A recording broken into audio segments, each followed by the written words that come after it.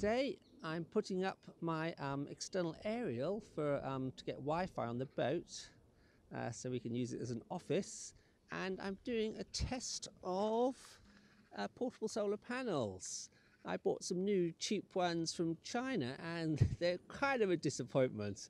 I'll illustrate more.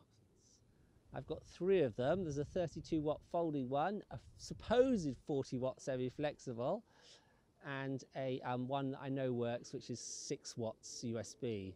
So I'm just using that to compare the other two. I think the 40 watts is a complete sham. I think it's probably a 10 watt panel. It gets half. It gets 5 watts of power in full sunshine at the right angle. And the 32 watt folding, I think, is probably about 20 watts. It gets about 10 watts. As you can see, both the panels are angled to the sun and have full sunlight on them. And this is the power we're getting.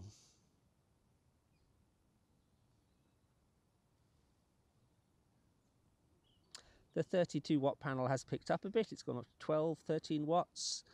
The supposed 40 watt panel, probably 10 watts, is still about 5 watts, which suggests it's a 10 watt panel. Most solar panels get about half their rated power in normal conditions. So that was a false sale. I've put in a dispute. Let's see what AliExpress comes back with. But if you look at the size of it, it's obviously not a 40 watt solar panel. Compare it to this 32 foot folding. This is 32 watt folding. It's much bigger. This is likely to be a 10 watt panel, looking at its size and how much power it gives out. Falsely advertised as 40 watts. I check it with the amp meter as well, and it's about right, the amount of power coming in.